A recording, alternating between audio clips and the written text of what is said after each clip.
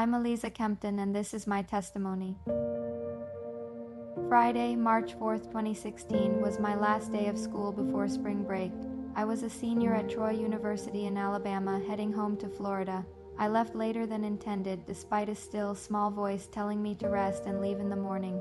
I didn't know God's voice yet. I drove for an hour before my car left the road, hitting a concrete culvert and flipping 3 times. I wasn't wearing a seatbelt and was ejected 70 feet from my vehicle. I was life-flighted to Southeast Alabama Medical Center, where Dr. Jonathan McNeil performed emergency surgery to remove 2 blood clots from my brain. I had over 250 staples, a breathing tube, and a tube in my head. While in a coma, my mom held my hand and sang our French song that she would sing to me as a child, which I saw during an out-of-body experience. When I woke up, I started asking about my dog Bentley, who had been missing. Mr. Brown, who found me after the accident, visited and shared that he believed he survived a near-death experience to save me. After the accident, my dog Bentley was nowhere to be found. My family searched tirelessly, but he was scared and would run away when approached.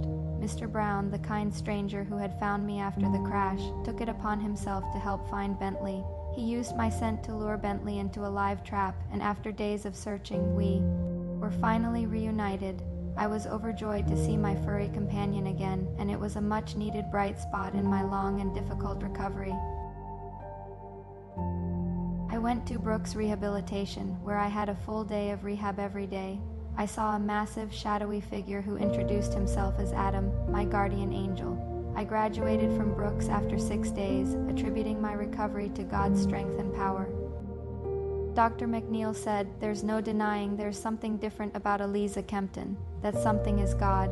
I didn't know God before the accident, but coming to Christ was an accumulation of events, including my accident, out-of-body experience, and meeting Adam. I gave my life to Jesus and was baptized a year later.